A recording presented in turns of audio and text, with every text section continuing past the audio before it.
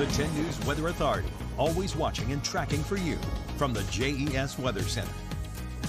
A little bit of rain over the weekend, especially Saturday, and then after that passed through, the sun peeking through at Amethyst Acres, and it revealed that beautiful double rainbow right there. Thanks to the folks in Botetourt County for our picture of the day.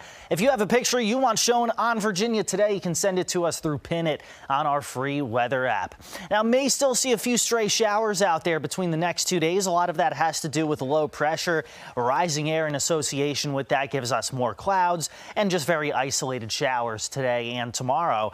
It'll also give us some cool fall breezes at times, not enough to go knocking power out or anything, but you'll definitely feel the additional breeze from time to time with wind gusts anywhere from about 15 to 25 miles per hour. That's about where wind gusts were yesterday afternoon, so still kind of a November feel to the air.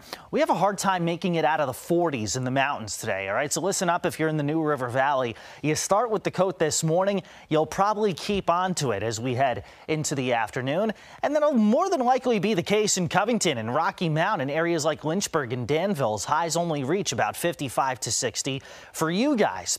A little breezy today, so that may knock down some leaves in the yard. I think the next 2 days are going to be very nice if you need to take care of any kind of raking or leaf blowing. Not as cool Tuesday, trending a little warmer Wednesday afternoon at least. Morning lows are still going to be in the upper 30s and low to mid 40s between tomorrow and Thursday morning.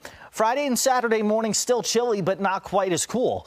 Reason for that has to do with yet another storm system moving into southwest and central Virginia. Here's what that's going to mean for you. It's going to start out with some rain becoming likely Friday, but once that finally passes through, yet again, we'll turn cooler. We'll turn pretty windy as well. Saturday, looking at peak wind gusts between about 30 and 40 miles per hour.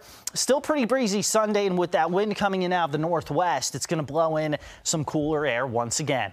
In the New River Valley, 51. That's it today. This afternoon, you're looking at lows in the upper 30s first thing Wednesday and Thursday mornings, but the afternoon's trending a little warmer. There's your rain chance Friday into very early Saturday. The rest of the weekend, high temperatures back down into the 50s. For the Roanoke Valley, 50s today, 60s tomorrow and Wednesday after some chilly mornings, 72 then the high Thursday.